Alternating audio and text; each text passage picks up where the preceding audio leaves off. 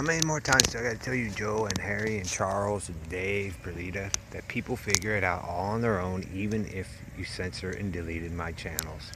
That you screwed me over. Not only me, two other girls and other families. They figure it out every time. Every time. I wouldn't have even had to post anything on that site. They would have still found out and figured it out themselves. And so you guys, that group of you in Colorado and here moving back and forth between states, are the problem. And you don't want to take responsibility. You just blame other people.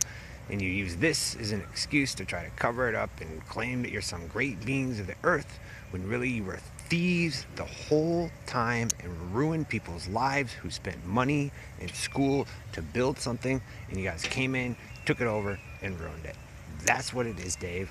And you hide behind the gangs, you hide behind whatever group, ethnic group that you can take advantage of to make your stuff work. That is not God. What you guys are doing here is not God, because you're not taking responsibility for your actions. And when somebody does, you guys take advantage of it. So again, your military, your police, your firefighters, your doctors, your teachers are the ones you need to help, okay? Because they're doing the work.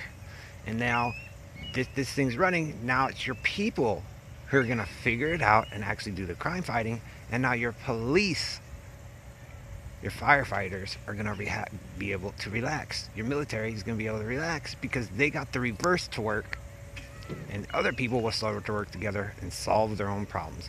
But yes, they figured out, Joe, you killed me, you murdered me and placed me back in, or you chipped, and you lied to everybody about it. And you probably did it to Holly, you probably did it to Amanda, and who knows how many people in your family, just to make yourself look good.